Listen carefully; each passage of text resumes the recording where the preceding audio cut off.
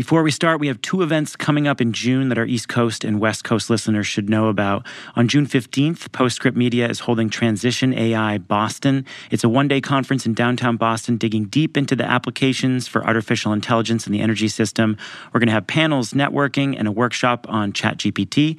Speakers include Priya Donti, the co-founder and executive director of Climate Change AI, Pamela Esom, who is the former executive director of AI and technology at the U.S. Department of Energy, Patrick Walsh, a general partner at National Grid Partners, and Savannah Goodman, the data and software climate solutions lead at Google. So if you're in the business of energy and climate tech and a better understanding of AI is important to your job, you should come to the event. Again, downtown Boston, June 15th.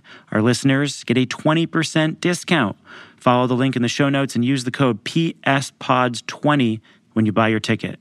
And for those of you over on the West Coast, our friends at Canary Media are hosting their next live event in Seattle on June 28th. It's going to be a good one. I can attest. I've done multiple events with Canary, and Canary Live Seattle is going to feature some of the biggest names in our industry, like Amy Harder, David Roberts, Ramez Nam, as well as Canary's executive editor, Lisa Hymas. The venue is the legendary radio station KEXP in downtown Seattle, and you can expect some amazing panels and lively networking. Again, we've done multiple shows with Canary. The Canary Live events are incredible, so go check it out. canarymedia.com/Seattle to get your tickets today. Don't miss out on either of these events. From the studios of Postscript Media and Canary Media. I'm Shayle Kann, and this is Catalyst. Nobody wants a mine in their backyard, for sure. But on the other side, everybody wants an iPhone or an electric car. And that's a tension that we will need to learn how to live with. At long last, I get to unload about my obsession with copper. Buckle up.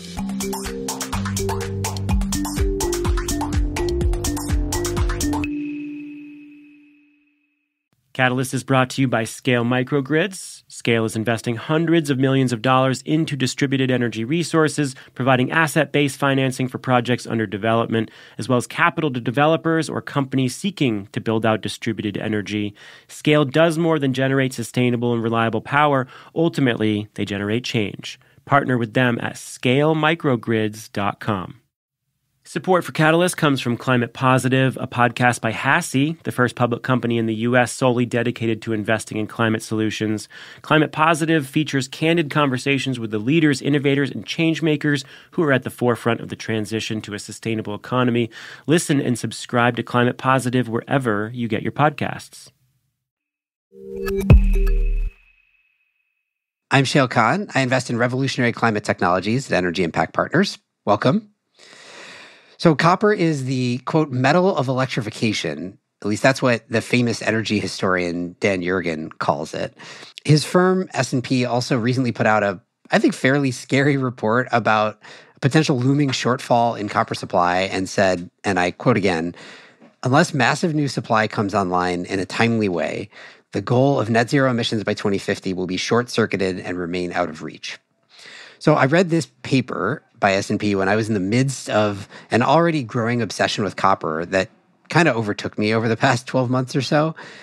Basically, we need copper badly in the energy transition. We need it for transmission lines, in solar and wind projects, 3 to 5 tons per megawatt, actually, and especially in EVs, like really in electric vehicles. They use like 2.5 times as much copper as a traditional internal combustion engine vehicle does.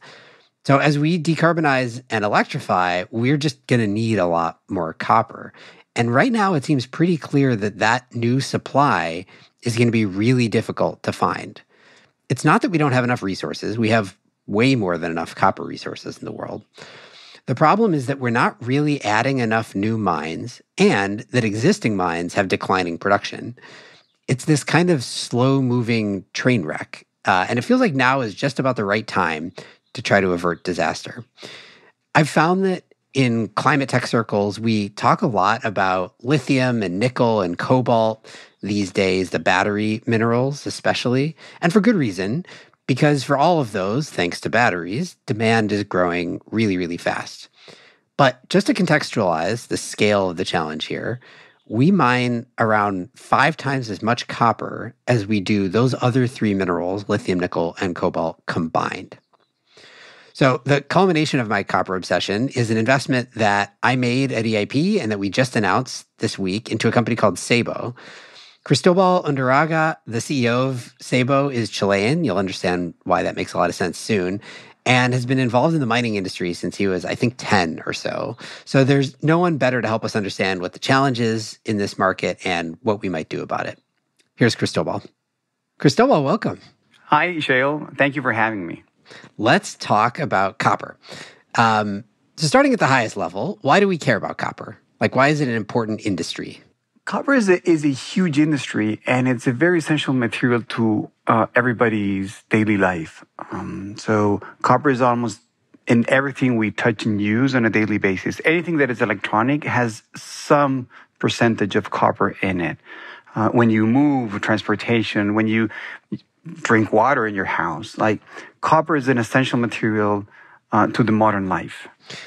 All right, so copper is really central to modern technology, the modern economy. We'll talk more about different ways in which we use it, but actually let's talk about it specifically in the context of the energy transition and decarbonization, because copper is important not just for things that we care about as we mitigate climate change, but it's particularly important for things we care about as we mitigate climate change. And I think that's part of the driver for why we should care even more about copper over the next few decades. So why is copper important in that context? Yeah, so that's absolutely true, Shayle. So yeah, copper has become sort of cool and one of the hot metals lately. It wasn't some years ago. It was just another raw material or base metal. As the world wants to move more on electrons rather than on carbon molecules, you need a lot of wiring materials and copper basically to help those electrons first be produced and then let them flow. So 45% of the copper in the world is used in the grid or in electricity or any application that it's either in the production or the transmission of electrons or the use of those electrons. So when you think of moving to a green economy or electromobility, you will need an enormous new amount of copper for electric cars, for charging stations, for wind turbines, for solar panels. All those need copper. And if you want to have more of those, then you will need more copper. All right, so let's define that then. How much copper, we'll talk more about how much we will need, but how much copper do we produce today? And where does that production generally take place? The general number is that the world consumes roughly 28 to 29 million tons of copper a year. Of those, something like 5 million, 6 million come from recycling or scrap, or there's a recovery of copper around that helps you. But in general, what is produced is going to be about 22 million tons of copper per year. That's like the rough figure of copper production in the world. All over the world. The main producer of copper is Chile, and I'm Chilean, and we're based in Chile as a company. And Chile produces roughly 1/3 of the copper. Peru produces another 10% of the copper. And the rest of the Americas, that's US, Canada, Mexico, produce roughly another 10% of the copper. So our continent is by large the largest producer of copper. And is that a function of just where the resources are? Like, does Chile have the largest known resources for copper, or is it some relic of history that drove Chile to be the largest producer? Oh, it's nature. Nature left us a lot of copper as a legacy. Same with Peru and Mexico, and also in the U.S. So the U.S. has one of the largest mines in the world in Arizona, Morenci. It is what nature gave us. There are other parts of the world that also have important reserves of copper and have natural resources rich in copper. So it's a function of, yes, nature, but also of political stability and how you access to those minerals. And what's the rule of law that will allow you to make an investment for the next 50 or 60 years? How certain are you that you will be able to make that investment will still be yours when it's operating? So it's a function of two things. One is natural resources, and then sort of the political or economical context that will allow you to extract and produce that copper. So let's talk a little bit about the kind of structure of the copper industry and maybe the value chain that it has. So as you said, we produce a lot of copper in the Americas, particularly in Chile and Peru, and to a lesser extent the rest of the Americas. Who's doing that production? Like, who are the major producers, and how distributed is production amongst different players versus centralized? Are there 3 copper companies in the world, or is it 1,000? And then we'll talk a little bit more about like the value chain, what happens after you mine it. Great. So the copper industry is concentrated in some very large players, and those are going to be companies that maybe for a lot of listeners are not very familiar. BHP, Rio Tinto, Freeport-McMoRan, Vale. Those are very large mining companies in the world, and they have significant outputs of copper. The largest producer of copper in the world is, there's a tie. So last year there was a change in the ranking. It was Codelco, which is a state-owned company, a Chilean state-owned company. Codelco was the largest producer of copper, and last year Freeport came on top of Codelco for a few tons. But those are 2 large companies producing copper. And there's like tier 1 companies, and there are tier 2 companies. Tier 1 companies will produce amounts that are going to be close to 1 million tons, maybe up to 1.5, or even a little bit more in the case of Codelco BHP, down to 1 million tons of copper. Then you're going to have companies that produce in the realms of between 100 and 1 million tons of copper. And then you have many small companies all over the world, spread it all over the world, that are smaller productions. And what maybe people have in mind as a copper mine or as a small mining town, companies that will produce somewhere like 5,000 tons of copper per year, up to 20,000 tons of copper per year. Those are very common. What you have an anomaly is in the case of Chile, and this is due to geology. You have very, very large mining companies, very large assets. So Escondida, which is the largest copper mine in the world, produces all by itself 1 million tons of copper, a little bit more than 1 million ton of copper tons per year. That is roughly all the production of the U.S. just produced by one asset. Then the second largest copper mine in the world is Collahuasi, and that's 600,000 tons, also in Chile. And so you will find anomalies around these very large assets, and those tend to be in Chile, Peru, and in the U.S. So Morenci is a U.S. company based in Arizona that produces 500,000 tons of copper per year. But after those very large top 20 companies, you'll see the output per mine to decrease to a reasonable level within the mining industry. So just to clarify, so you've got Freeport, which is a U.S. producer, is basically tied with Codelco for largest overall producer, but the largest individual mines basically are all in Chile. Yes. So Freeport produces in the U.S., mainly in the U.S., and also in Chile. They also have assets in Chile.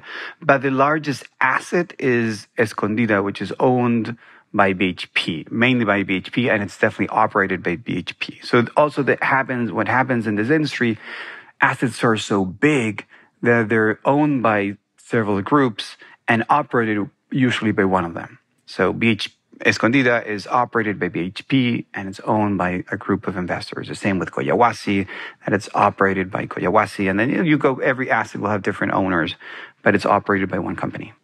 Okay, so let's talk about what happens to the copper mineral after we extract from the ground. So we've been talking about mining so far, but mining copper is not the end of the value chain. So what happens after we extract copper from a mine? How does it get from there into, a wind turbine or transmission line or whatever it might be? Well, that is a long route, Shayle. There are basically two kind of mines. One are subsurface mines, are tunnels, huge tunnels. That's like a whole city that occurs underground. And then you have open pits. What happens is once you get the rock out of the mine, and you do that by rock fragmentation, which is used in explosives, you will take it to the plant with this huge truck. So it's interesting, the size. Let me just stop there. The size of the industry is so huge. The trucks are trucks that move 300 tons of material. And when you stand by one of these trucks, the wheel can be 4 meters tall.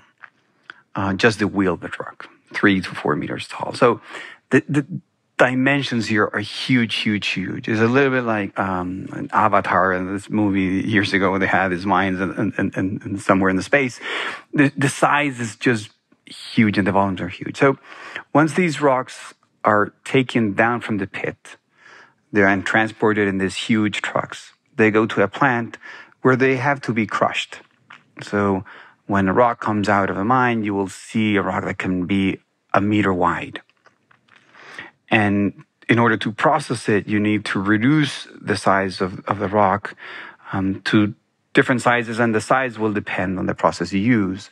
So generally speaking, there are two processes. One is going to be a hydrometallurgical process known as leaching, and the other one is the concentration. They start the same way. You take the rock from the mine and then you crush it. In the case of leaching, the way this works is you irrigate the rocks with a solution that will chemically extract the copper from the rock, and you will get a liquor, and it's a solution, it's a permeate liquor solution that is rich in copper ions. Those copper ions flow in the solution that is taken to an electrowinning facility, where basically through electrolysis you will capture in a plate the copper ions and create a copper plate.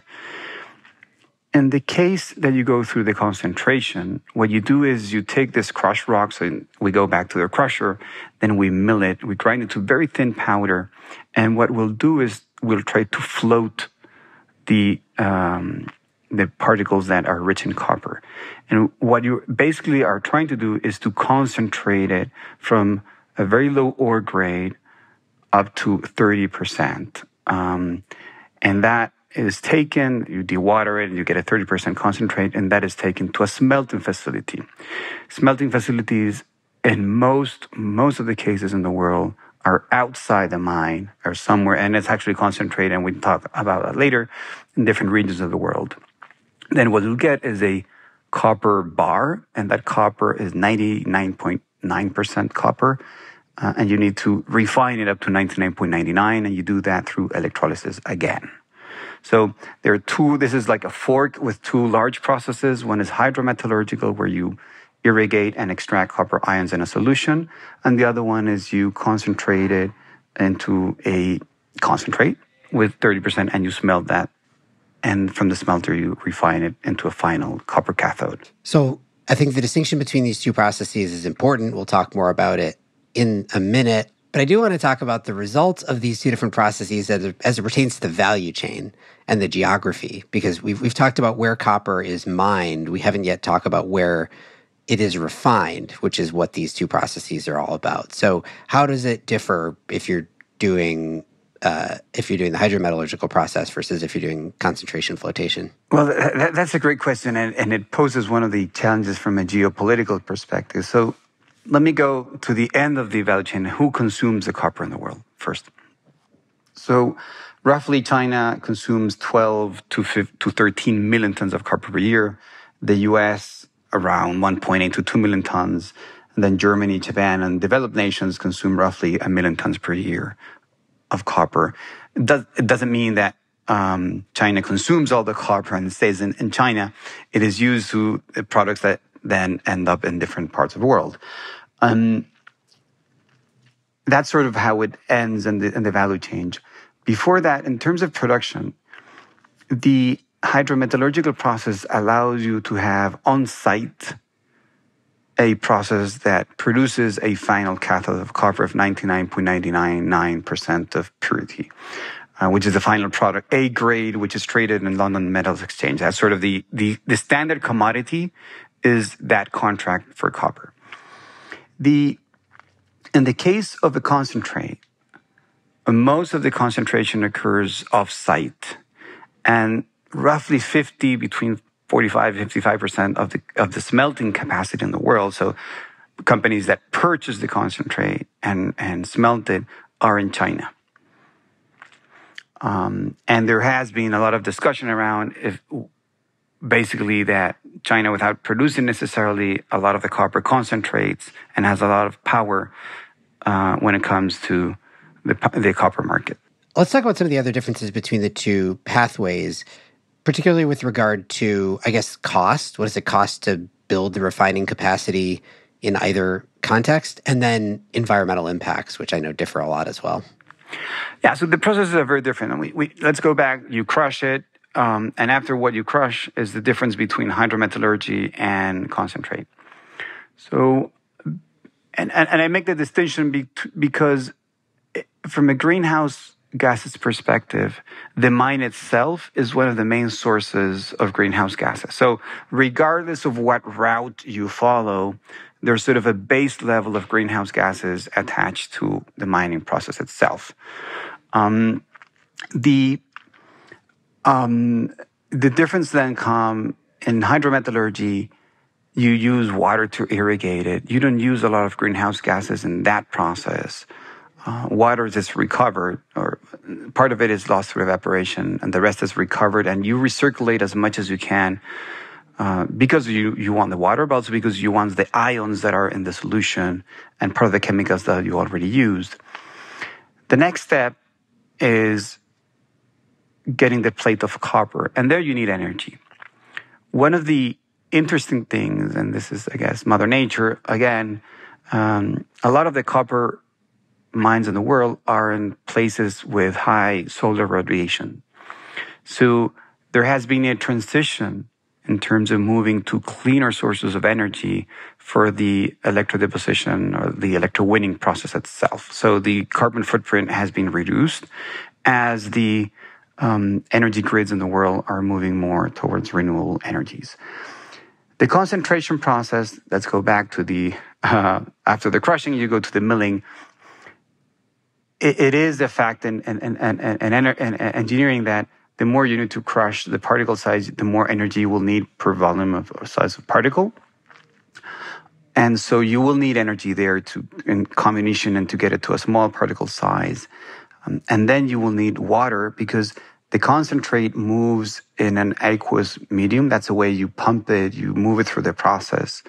And that requires energy. Pumping water requires energy. And then you also need energy for the dewatering process and for storing what it's not used. And we haven't talked about the ore grades. And it's important to bear in mind that ore grades are below 1%, so which means that non-copper is 99% of a piece of ore. And so you need to dispose the material you're not using in the flotation and the concentration. And those become tailing dams. And tailing dams need a little bit of water to set there still, and also to move the mineral or the crushed ore needs to go to the tailing dam. And you do that in the form of an aqueous solution or some slurry, basically. And so at that point, you need more water for the concentration process than for the leaching process. And then you need to ship a concentrate. So you don't ship a pure copper, you ship something that is a bulk material that has 30% of copper. So you have 3 times at least more energy to move that amount of copper if it's in a concentrate than if it's a pure copper plate. You need to ship it, and then you need to smelt it. And smelters are these huge facilities that have some pollution issues. In the case of copper, because it's an exothermic reaction, it doesn't require that much energy. I don't want to charge that process with more environmental impact that it already has, but it does release sulfur SOx, which are recovered and produce sulfuric acid, which goes back into the process, shipped again back to the source. And then there's an additional refining step and electrolysis, which also requires energy. But it's much more efficient because you're starting with a very pure copper anode. Anyway, so those are the impacts, the sources of the impacts in terms of environment of these two processes. Catalyst is brought to you by Scale Microgrids. Scale partners with developers, consultants, distributors, and more to discover and develop impactful, cost-optimal, and resilient energy projects across the U.S. Scale is trying to change the world. They're willing to work harder, think smarter, and innovate quicker to do it. They succeed because they have the best team in the industry building modern microgrids and energy infrastructure. Scale seeks out the most talented people possible and empowers each individual to maximize their contribution to a shared mission. Check out scalemicrogrids.com/careers to learn more about the open roles, including positions in business development, analytics, finance, legal, project management, field service, marketing, and more. Support for Catalyst comes from Climate Positive, a podcast presented by HASI. HASI stands for Hannon Armstrong Sustainable Infrastructure. As most of our listeners will know, HASI has been at the forefront of the energy transition for decades as pioneers in the field of climate investing. And HASI's Climate Positive podcast is hosted by Chad Reed, Gil Jenkins, and Hilary Langer. The show features a broad range of interviews with business leaders, scientists, authors, advocates, policymakers who are committed to making a difference for people and the planet. Listen and subscribe to Climate Positive wherever you get your podcasts. Okay, so high level, just to summarize it, between the two processes, concentration, which is the pyrometallurgical route, is overall higher energy consumption from a variety of different parts of the value chain, overall higher water consumption, overall higher emissions. That's right. And then I guess the other important point of distinction between the two, and then we should transition to talking about what the challenge is in the copper market in general and why we care about new solutions to extract more copper. But final question on pyro versus hydrometallurgy is the cost side of it, because there's a fairly different capital investment required to build new refining capacity in each of those two contexts, right? Yeah, absolutely. So yes, it has a higher impact concentration than leaching or hydrometallurgy.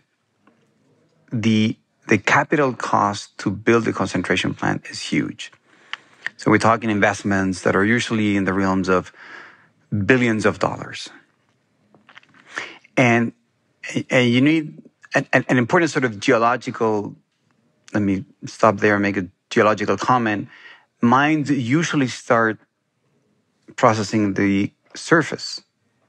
And in the surface, you will find oxides. And so there's a technical distinction of what can be processed through hydrometallurgy and what can be processed through concentration. And we haven't talked about that. And this is really important distinction because it has to do with the evolution of a site. So Mother Nature has done a lot of work for us. One of them is that copper naturally will form millions of years ago attached to sulfides. But as it has been exposed and weathered out, it has converted by being exposed to oxygen to a copper oxide. So in the surface of the Earth, you will find copper usually in the form of a copper oxide. And as you start digging deeper and deeper, you will get to copper sulfides. And the way you process them is different. So you would use an hydrometallurgical approach for copper oxide, and you would use a concentration approach for copper sulfide. And that's what sort of has divided the minerals and the processing technologies over time. Today, about 80% of the copper is produced through concentration because it comes from copper sulfides. And only 20% comes from copper oxides, and those are processed through hydrometallurgy. And that's a very important distinction because what usually happens is that a mine starts with the surface, so the crust of the earth, and you will get a copper oxide. They will build in hydrometallurgical facility, and then as the company starts reaching into sulfides, the recovery rates will decrease, and that's when they need to think of, now we need to build the concentration plant. And that's where the ticket gets really high. So building a leaching facility is not super expensive. It is an investment. Everything in mine is big. Remember, we talk about huge trucks. Everything is huge, and also investments are huge. But they're kind of reasonable within the copper industry. When it comes to, and it becomes challenging, is when you need to move to a concentration plant. That's when you see tickets of billions of dollars. And also you need more water now. So because water consumption is higher, you need to review your permits on water. You need to do a tailing dam. So you need a new permit for a tailing dam. And that's when it's tricky for companies, and it becomes a very challenging to transition from a copper oxide mine to a copper sulfide mine. Okay, so we're going to come back to that important distinction between sulfides and oxides when we talk about Ceibo, your company, and what you're doing. But first, let's talk about what the challenges for this industry. So we obviously have a very mature industry. We've been mining, extracting, and refining copper for a very long time. It's a big industry already today. We could see out in front of us that I think all expectations are that demand will grow, both because we'll just see general economic growth, but in particular, it'll grow faster because of all this electrification that we're doing globally. So, and beyond that, we know that the world has plenty of copper reserves. Like, nobody's arguing that we're going to run out of copper in the world. So why not just build more copper capacity? Why not just build more mines? Why not just increase production at existing mines? Like, why is this a challenge? Well, you mentioned something that is really important. So the copper demand has two forces. One is economical growth. So just pure progress. And that already increases copper demand historically by about 2%. When you produce 20 million tons of anything, 2% means you need to add 400,000 tons of copper per year. That is a lot, Shayle. That is a lot. So half of the Australian production per year. That's just to have that, just to leave that number. Then you add electrification and a green energy and a green economy, and the number really jumps. So different estimates suggest that the world is going to run short on copper, and we're going to need an extra 5 to 6 million tons of copper just for the energy transition. So you have natural growth of copper demand plus the 6 million tons of copper. And pretty quickly, you get to the expectation that copper will need to double its output in the next 20, 30, 40 years. The number there depends on the report you read, but generally speaking, the idea is that the copper demand will double in the next decades or so. It's challenging when you start to think, where are you going to get this copper from? So remember we talk about developing an asset. So getting to a plan, you need to first explore, you need to develop it, and you need to build it and operate it. That process takes a lot of time and resources. And so it's a very lengthy process just to get to a project, and then it's very expensive to build a project. And you need the permits. So in order to double the amount of copper in the world, you will need an enormous amount of mines and an enormous amount of investment if you want to double the output of copper, let alone if you have those assets available. So yes, there is copper in nature, but it's in forms that are more challenging and more expensive to produce. So when mines started, or industrial mines started 100 or so years ago, the ore grade, this is the amount of copper you would find in the ore per ton, was roughly 4%. You would have a lot of mines that would have even 6%. So we mentioned Morenci or Escondida, these huge assets in the world. When they started, they were 2%ers. Today, those mines are operating below 0.5 or 0.6%. So for the same amount of copper you want to produce, you need to multiply by 3 times the amount of ore you need to handle. So it's becoming a really challenging industry because of the degrading ores. The second part is, as you get deeper and deeper and deeper, you're getting to formations, mineral formations that are rich in copper, that are more challenging and more refractory to traditional processes. And that's where concentration has an advantage relative to the traditional way that copper has been leached for oxide. So the rule of thumb is that you can leach an oxide, you cannot leach a sulfide. And that's why a lot of energy is being put on how can we use traditional leaching infrastructure and processes for producing sulfides. Because remember, degrading ores and more refractory minerals will demand for a lot of investments in concentration plants and bigger mines and bigger processing units, bigger tailing dams, and more water and more energy. So it's an industry that is it's stressed on the demand side by progress and a green economy and energy transition. And the other side, from the production side, is stressed by degrading ores and changes in the minerals. Right. And in addition, I mean, you sort of made this point, but one of the things that has been striking to me is that we have pretty good visibility out for the next, 10 to 15 years on new mine capacity, because that's how long it takes to get a new mine built. In fact, sometimes it takes much longer than that, right? From the exploration to production process can be 20 years or more in some cases. So we kind of know what's coming in terms of new capacity. And there's some coming, but it is clearly not enough as it appears today, partially because of what you described, that it is a lengthy, expensive, and most important, probably really, really difficult to permit process in many countries that are large producers now. Absolutely, yeah. So I was reading the other day the statistics published by the U.S. I think it was USGS, but in the 50s, it would take 5 years to get a permit. Today, it's getting 17 years to get a permit for a mine. And you'll see that all over the world. So it's not only the U.S., it's not only a developed nation problem. I think this is a more general topic for all natural resources industries, that the world wants to benefit from the resources. It could be minerals, it could be pulp, it could be cattle or food. But the other side, somewhere they have to be produced.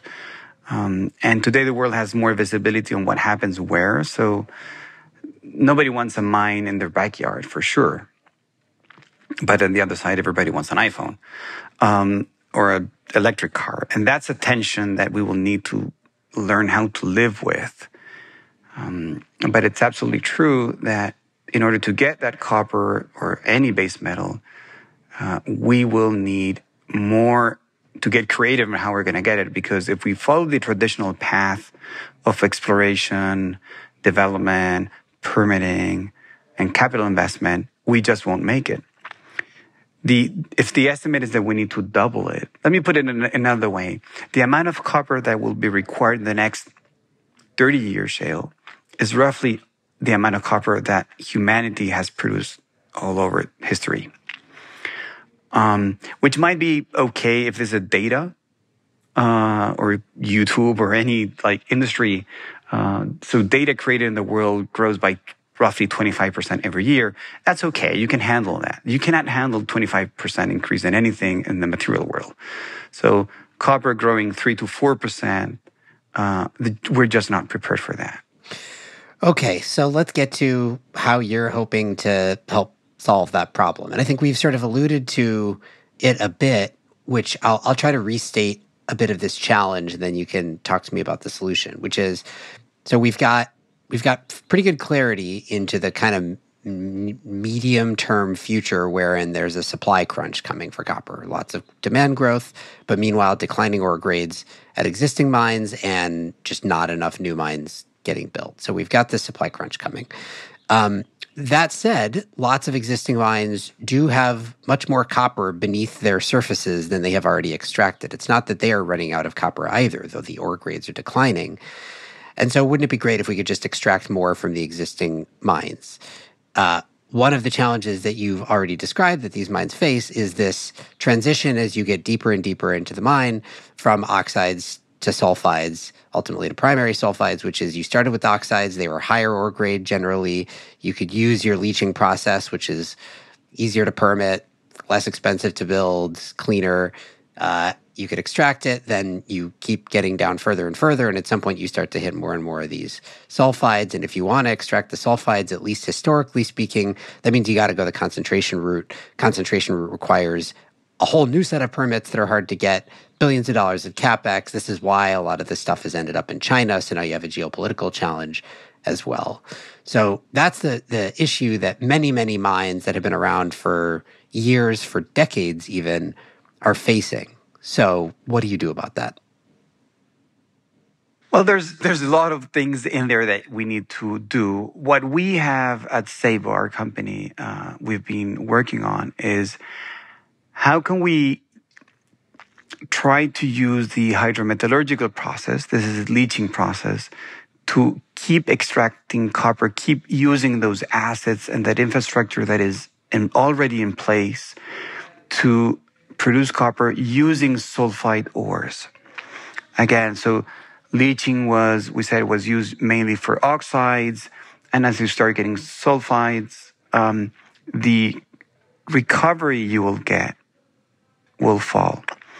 What our technology aims at is keep using that infrastructure you have for oxides for very rich sulfide ores. And the results we have suggest that we're capable of extracting significant amount of the copper and sulfides into the leaching process. So you can keep using that infrastructure. So the 4 million tons of capacity in leaching infrastructure in the world are not lost.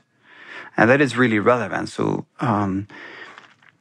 to get to the amount of copper that the world will need, you will need many strategies. But at least one strategy should be to use the assets and the infrastructure we already have. So our technology, what does is use the existing infrastructure to keep those companies open, producing, although their ores are changing because the ores are the ore grade is degrading, but also because instead of oxides, now they're getting sulfides. More importantly, the sort of holy grail of the mining industry is being able to leach chalcopyrite. So chalcopyrite is a formation that is very refractory to leaching. And that's where also our technology has proven very positive results. And it's relevant because chalcopyrite roughly holds 70% of the planetary reserves of copper for the future. And that enables not only the existing assets to stay alive, but also it can feed potential new assets or new greenfield projects based on our technology and not based on the traditional concentration plant and the water it needs, the permits it needs. So it's one of the strategies the world can adopt to, first of all, keep the current output and then increase the output with new assets. One of the things about the mining industry, as I've learned about it, that is actually not dissimilar from the energy industry, is that you might think on the outside that like there's a simple, fairly straightforward metric or set of very simple metrics that you would need to hit. And if you can hit those metrics, then you have a solution that works in the market. In the context of energy, you might say like low levelized cost of energy. That's the only thing that matters. In the case of copper, you might say high recovery is the only thing that matters.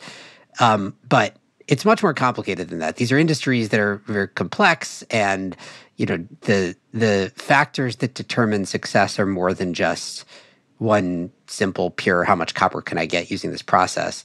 So maybe at the high level, like what do you think of just as the check boxes that you would need to check for a new technology to achieve success within an industry like copper mining or copper refining? So, as you say, it's very similar to energy industry. So just like levelized cost, there's a cash cost consideration. So, and mining companies are divided based on the quartile they are located for the cash cost. So that's called the C1 in the industry. And that's really, really relevant for two reasons. One is how much cash you make, of course, if the prices go up, but also what happens if the prices go down. And mining companies and the CFOs of mining companies are really concerned what happens when the price tanks. Not only, of course, they need to deal with the benefits of high price, but it's really relevant for when prices go down, because the fluctuations in historical prices of copper are ups and downs. But when you think of a new technology, that's one. So cash cost is one. The other thing that is really interesting, Shayle, is how is it going to behave as the mine evolves. So you've mentioned it a few times, this is a very long-term industry. So it takes time to start a mine, but also it takes time and decades to operate. So you start a mine with the idea that the project will last 30 years.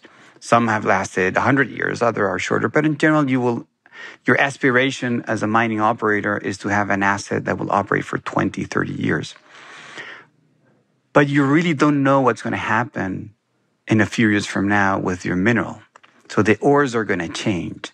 This is not like you'll find the same rock, the same structure, the same composites in a rock 5 years from now, or 100 meters or 200 or 300 meters below the surface as in the surface. So it's extremely important, A, to be cost efficient, but also to be robust for the changes in the ores.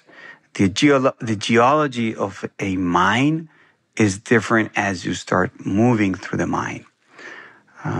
And that's extremely relevant because whatever technology decision you make now and you get a permit for needs to be useful in 20 years from now.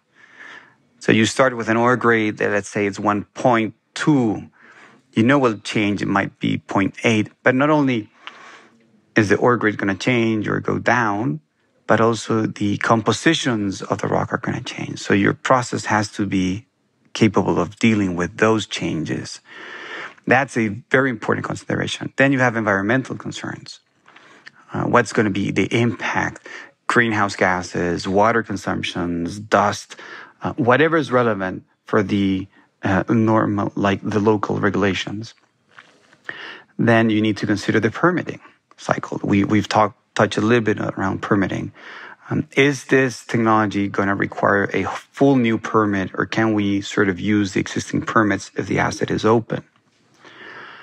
And so those are considerations that are relevant from the process side. And then from the investment side is how much capital will you need to get this up and running? And so there are many projects that might have interesting ores, but are very expensive because you need to build a very specific plant, or you need to enable electricity, you need to build the grid to get there, the roads, ports maybe, water system like pumping water from the sea. The infrastructure that you need to get something in place is one of the considerations that you have to have in mind when you decide to pursue another project. So as a technology developer, we need to sort of place ourselves in that context, in that decision-making process, and see where we fit.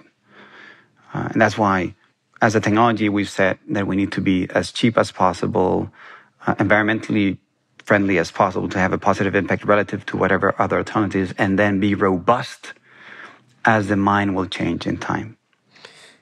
Cristóbal, thank you so much for coming on and talking through this with me. It was great. Thank you, Shayle, for having me. Cristóbal Undurraga is the CEO of Ceibo. This show is a co-production of Postscript Media and Canary Media. You can head over to canarymedia.com for links to today's topics.